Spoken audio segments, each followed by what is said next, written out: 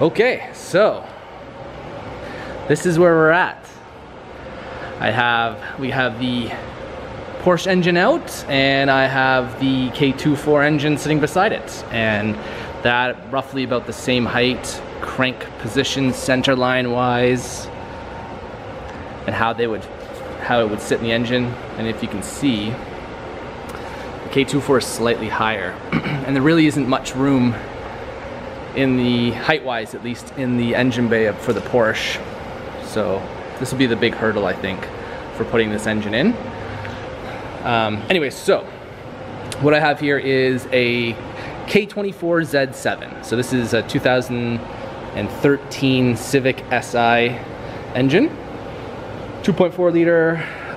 It's the newer style that has the single exhaust port. So I'm thinking I want to use this engine because either way, if I can get it to fit, the plumbing and the turbo manifold will be much simpler to use this engine versus, say, a K24 A2, which is the most popular K24. But you can see I've lined it up with the transmission, so it's almost perfectly aligned with the transmission. And what you'll notice is the K24 is technically not even as long as the Porsche engine.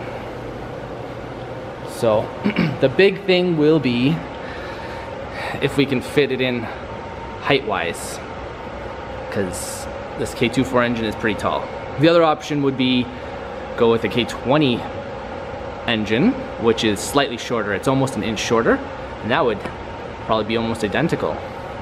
But ideally, I'd like to go with the K24 because more displacement equals more torque. Now, I think what we'll do is, we got this engine on wheels, roll it underneath the Porsche, and see how much room we have.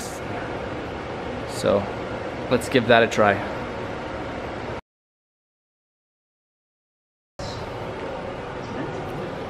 Okay, all done, installed, ready to go. So far, this fits really well. Lots of room for a turbo on this side. Height-wise, it's not nearly as bad as I thought it would be. And if you look at clearance-wise, the oil pan is in line with the frame. So I think we're in pretty good shape. It clears the accessory pulley space. There's enough room behind. Let's see, yeah, like I was concerned that the motor would stick forward more. It's gonna hit it. Unfortunately, it will hit the fan. I will have to remove that fan. But man, this thing, there's tons of space.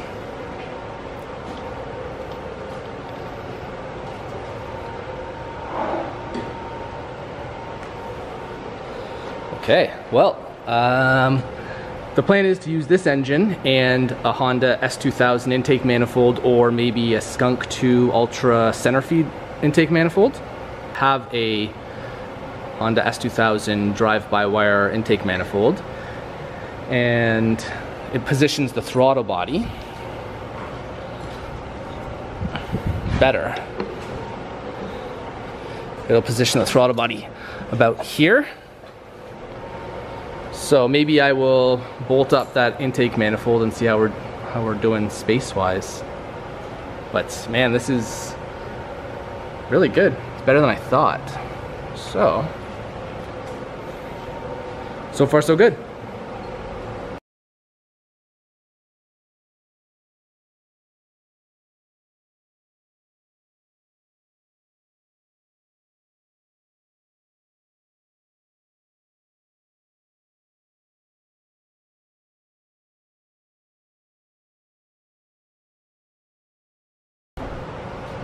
Right, we've got made up a little dolly system to hold the engine and the transmission. They're basically aligned with roughly a 1-inch gap, just to make up for the space of the adapter plate. But yeah, so far so good. This is basically going to be the setup. Now we're going to line it all up perfectly with the car,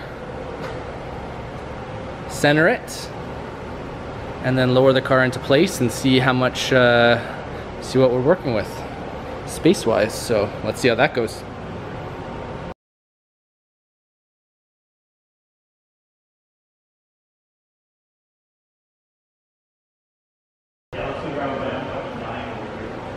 Okay, so in with the transmission, we have it basically lined up in the back with the transmission mount back there. It's like nearly impossible to see. All right, basically it's in with the transmission. It sits well. It lines up with the rear transmission mount in the back. It doesn't touch the, whatever this would be, the top of the engine bay.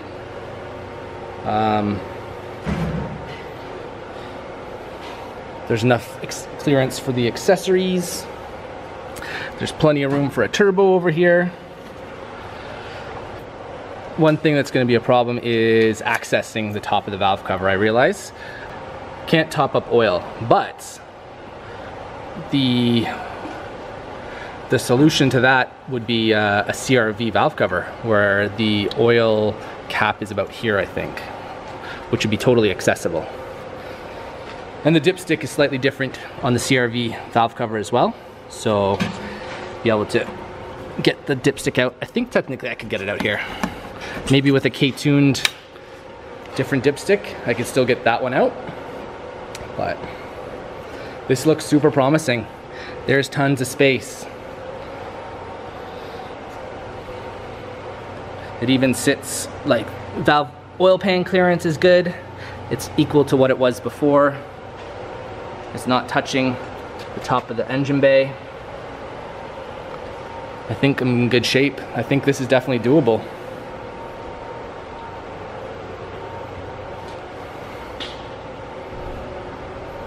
Just a bit more test fitting. So I've got my 2006 S2000 intake manifold on with the 2006 drive-by-wire throttle body. So the plan is to keep the car, well, the car is drive-by-wire, so I gotta keep a drive-by-wire throttle body.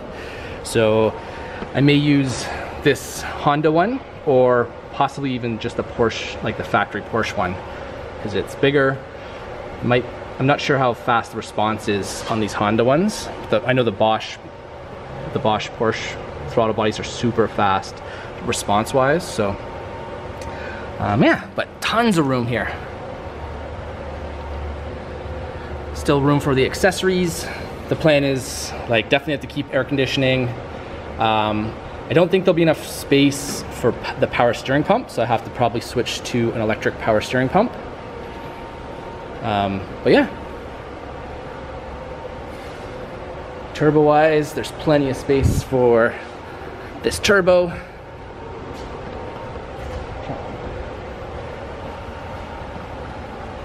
I think, like, PRL makes like a manifold for these engines, and it goes something like that, so roughly.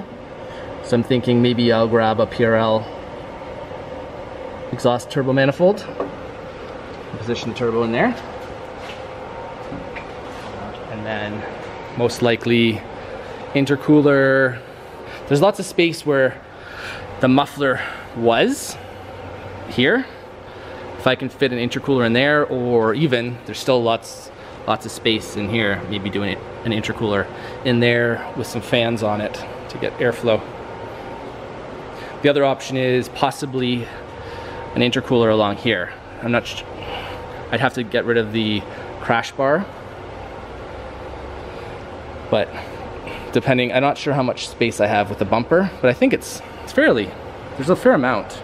It just doesn't get any airflow, so that might be an issue. I have to put some fans or cut some holes in the bumper, I don't know. But lots of space. I know the other option is Some of the turbo kits for 996, 997 have an intercooler that goes across here, which could be a possibility as well. But so far, so good. So yeah, I guess that's it for today. I hope you guys like this. It's getting super interesting. I'm having fun. I can't wait for the next stage. I think I might order up the adapter plate next, so I can start finalizing the dimensions and maybe start making the actual mounts to hold the engine in place. And once the engine's in place, then it's just a matter of wiring it up. And wiring it up, hooking up the coolant lines, and going from there. So I guess that's it for today, and thanks for watching. Bye.